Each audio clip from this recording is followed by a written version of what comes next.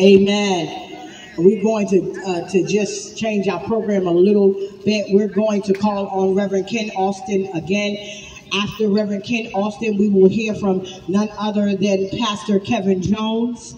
And then after that, we will hear from Brother Kevin Smith. And he wants to be Kevin Rennie Smith. Okay, Kevin Rennie Smith. All right. And then we're going to hear from one other person, and then we're going to conclude. Amen. We recognize Brother Peter. Amen. Amen. We recognize Pastor Gil Monroe, who is a community support, and we recognize Mr. Anthony Herbert, none other than Tony Herbert. Amen. We say thank you to them, for they are definitely supports in our community.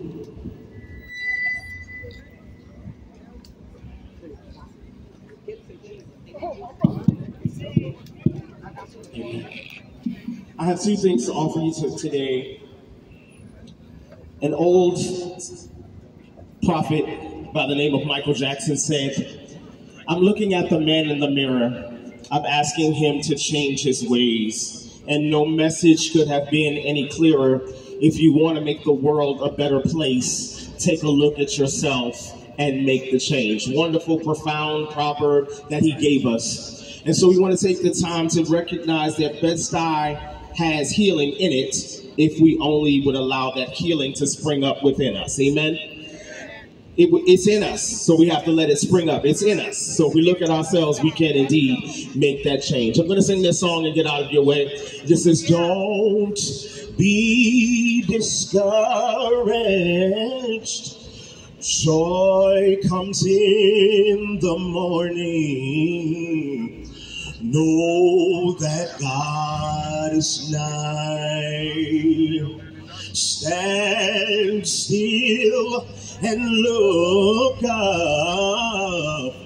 God is going to show up. He is standing by. Oh, don't be discouraged. Joy comes in the morning. Know that God is nigh. Oh, stand still and look up. God is going to show up.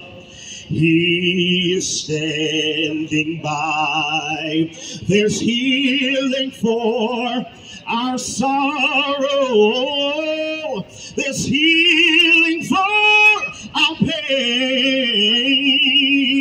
Healing for our spirits. There's shelter from the rain. Lord, send your healing. For this we know there is a balm in Gilead. Oh, oh, I know there's a healing. Oh, there's a balm in Gilead. Oh, there is a balm in Gilead to heal your soul. There's healing for your soul. Healing for your soul. There's healing. Healing for your soul. Anybody need a healing? Oh, there's healing for your soul.